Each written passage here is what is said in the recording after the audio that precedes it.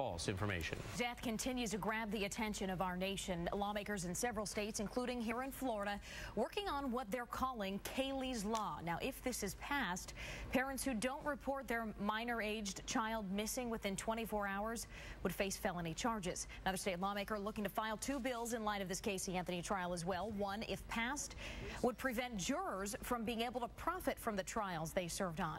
The other would keep the jurors' names sealed from the public for a certain amount of time.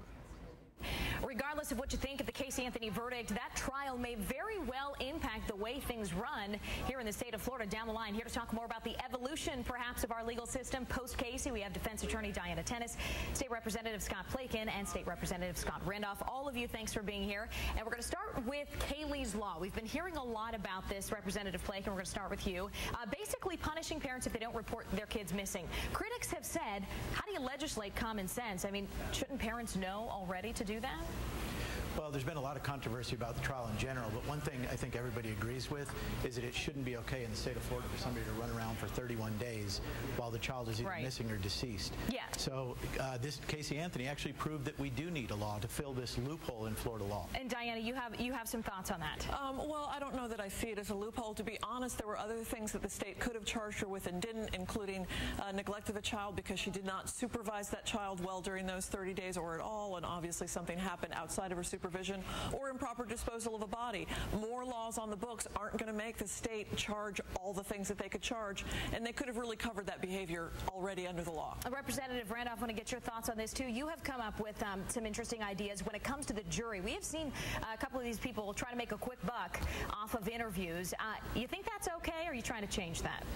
Well, I think it really impedes our impartial jurors, and so I mean, I'll be introducing legislation that creates a cooling off period. It does not prevent them from talking to the media, just prevents them for a period of time from getting compensation. We're also going to be working on legislation to ensure that jurors' names don't get released for a certain amount of time too, so it protects jurors and protects the judicial system. Let me ask you all this, and whoever feels compelled to answer first, just do so. Is this case unique in the ire, in the anger it has inspired in the public? Again, those, of course, being who don't agree with the verdict. I think it's been very controversial. I think there have been a lot of negative press, and I think that's why we need to be really careful not to enact laws based on unusual, high-impact, high-publicity cases.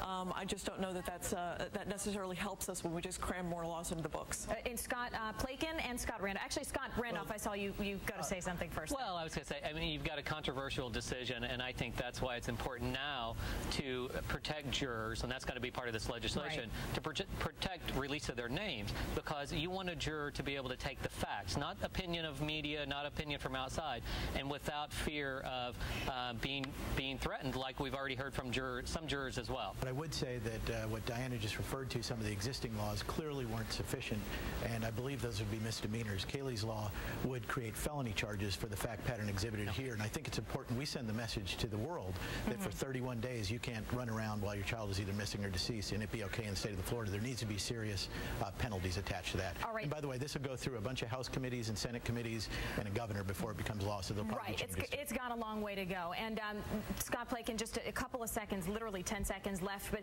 big difference between a 2-year-old going missing and a 17-year-old who's also still technically a minor. Would there be some sort of provision in there for a differentiation between those two, or no? Well, on the missing part of Caylee's Law, it restricts it to children under 12 years old, so we've already covered that within the first draft. Right. Diana Tennis, Scott Plakon, and Scott Randolph, thank you all for coming in tonight.